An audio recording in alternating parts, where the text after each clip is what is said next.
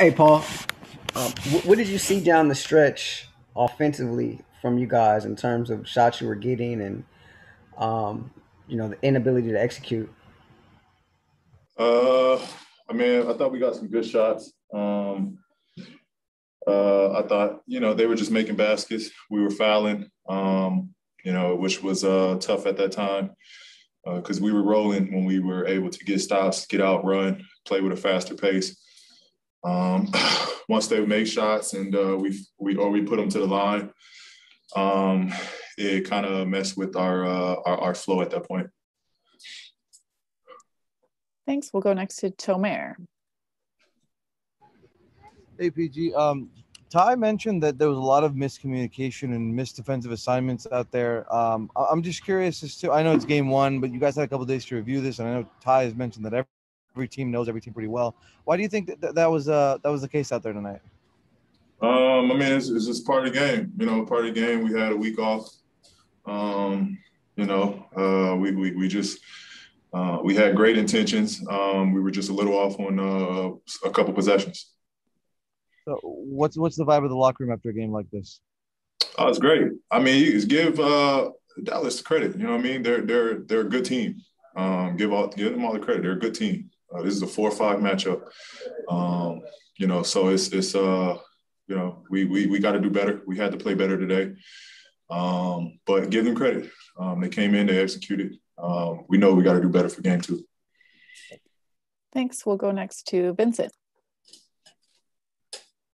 Hey, Paul, there's a lot of pressure from the outside on this team, and Ty has been pretty outspoken about keeping you guys cool and not feeling that. But how do you guys keep from not feeling overwhelmed between now and game two and the specter of going down 2-0?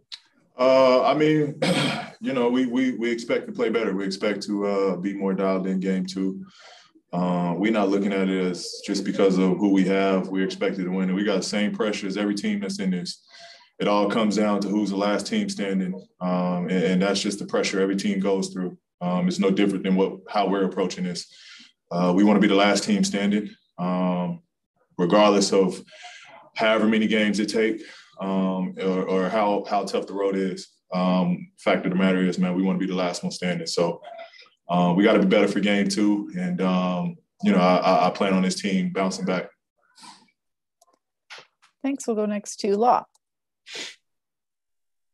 Hey, Paul, this Dallas team, beyond just today, it felt like all season they've done a really good job of making shooters uncomfortable. Even down the stretch in this game, the team missed their last 7 threes.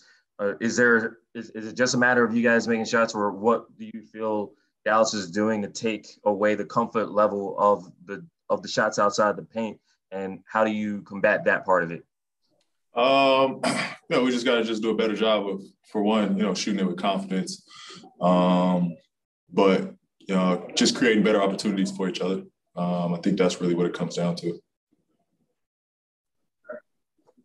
Thanks. We've got time for one more. Go ahead, Nick Hamilton.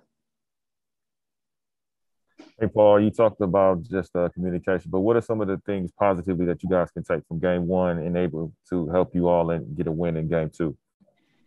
I mean, I thought, we had a lot of bad plays, a lot of breakdowns. But, when we were dialed in, when we were focused, we had a great stretch, where we took over the game. So that's just got to be us. That's got to be us. I think defensively we had great stretches where we were locked in, shrinking the floor, flying around. That's just got to be us, whole 48 minutes.